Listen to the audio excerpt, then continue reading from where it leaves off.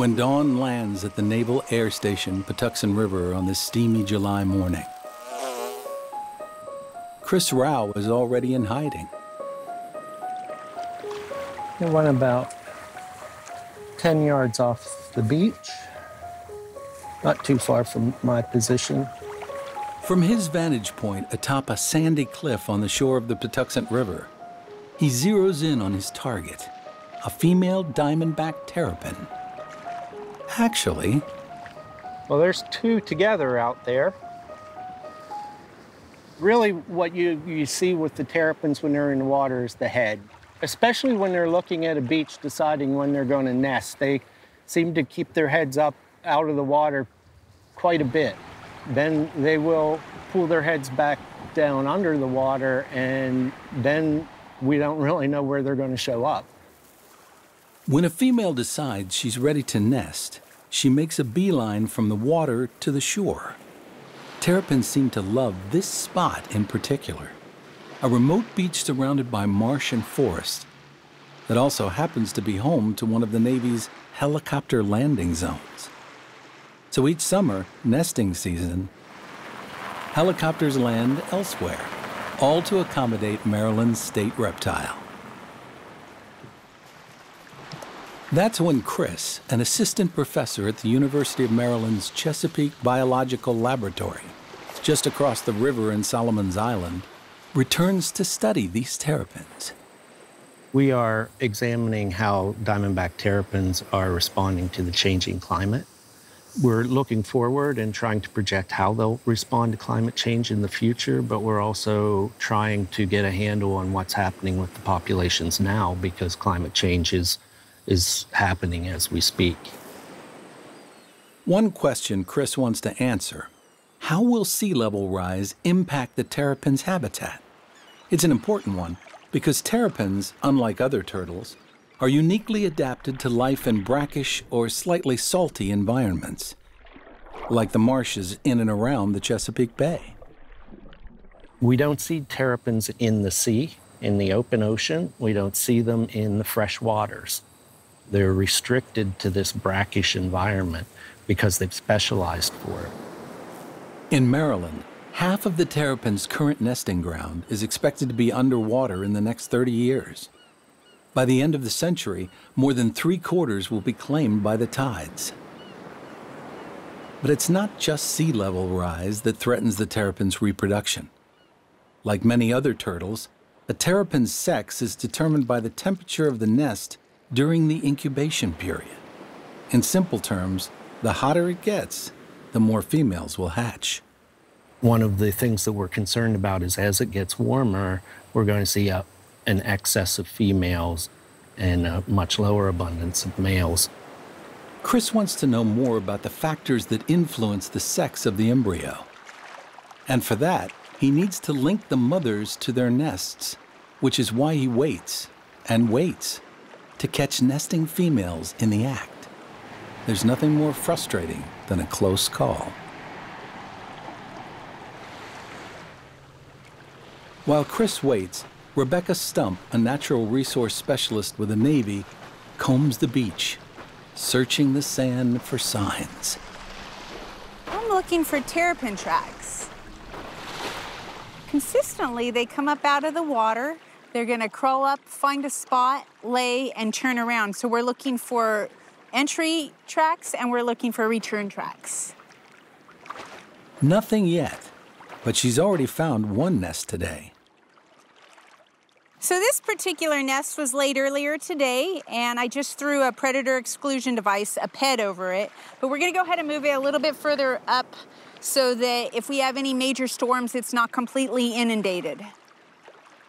So I'm gonna go ahead and pull back the sand gently until I see the first egg. Hopefully they're still pink, which indicates a fresh egg.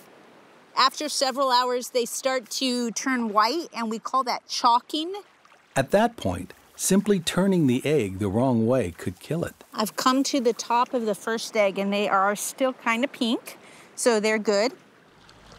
Rebecca runs the air station's diamondback terrapin nest monitoring program. The goal is to find and protect as many nests as possible. This is the 66th nest this year. I have a couple of tools that I use. Rebecca carefully weighs and measures each egg.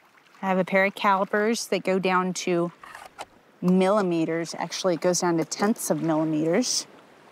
Recording data that will be shared with Chris and other researchers.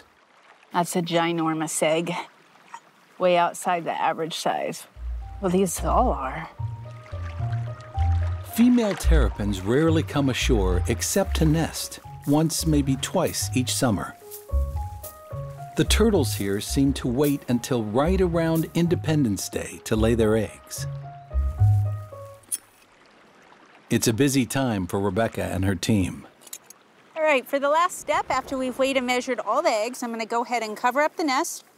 And now, perhaps the most important part, a black milk crate fashioned with a protective mesh is what Rebecca and her colleagues call a predator exclusion device, or a PED.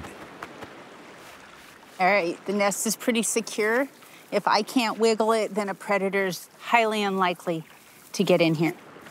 The only clue a mother leaves behind after she covers her nest is her scent, which lingers for a day, beckoning to coyotes, foxes, and skunks. Those predators that get lucky leave little behind, beyond an empty hole and a few eggshells. This program started in 2013, and that first year, we didn't really make a big effort to protect the nests. We had like a 90% predation level without protecting them. These days, predators rarely get a nest. Back at Chris's end of the beach, it's been a disappointing morning. Today, we didn't do very well. In other words, we didn't get anything. But that's how it goes. And that's why we spend so much time out here, is it's a waiting game.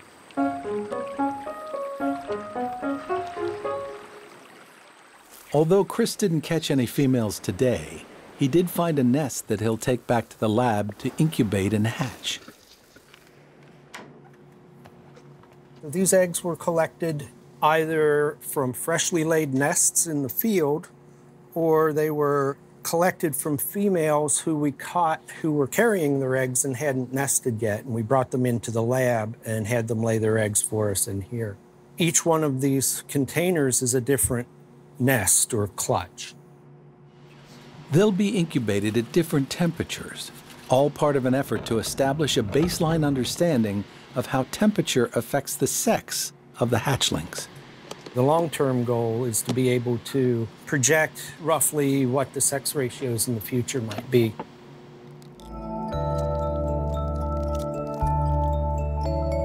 Nearly 2 months later, the eggs in Chris's lab begin to emerge.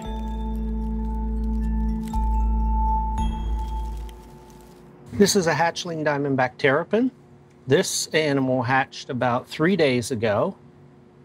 Still very tiny, as you can see, and the shell's still a little bit flexible. If I turn it over, you see on the belly, this is called the plastron, and in the middle of the plastron, you see that yellow mark. That's where the yolk sac was when it hatched. So when this animal actually came out of the egg, it still had some yolk in a little bubble there on its belly. And over the next day, it fed off of that yolk, and now it's all gone. Chris puts a notch on each shell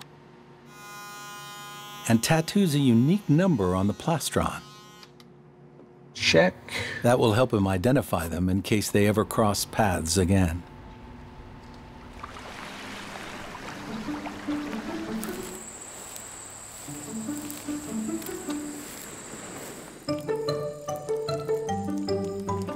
We've got these animals back at their nesting site.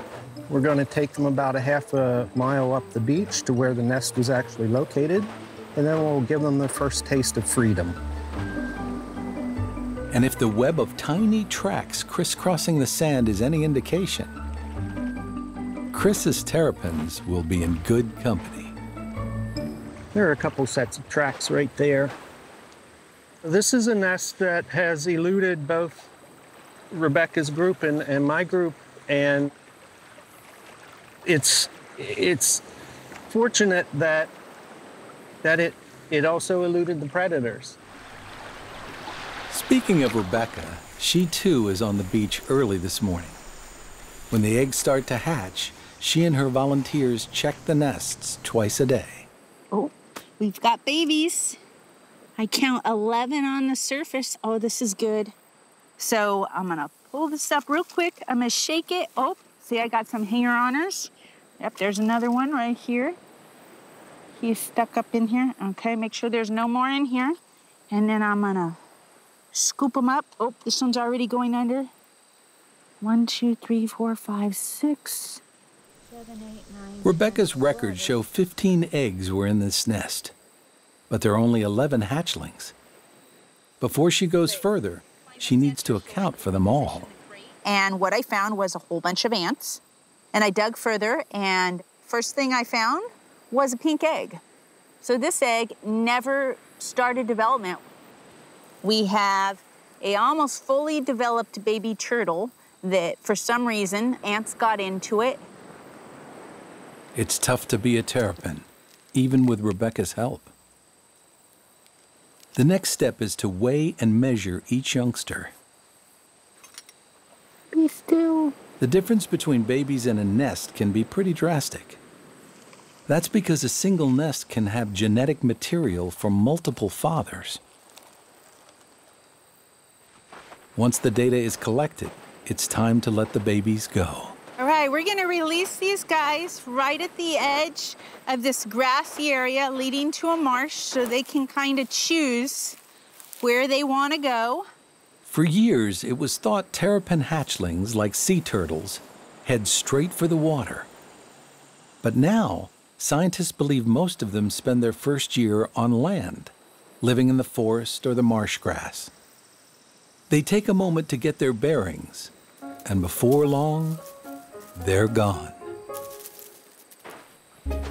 The time has come for Chris, too, to say goodbye to his hatchlings. So this is the part where we wish them the best and introduce them to Mother Nature. I hope she treats you well, little ones.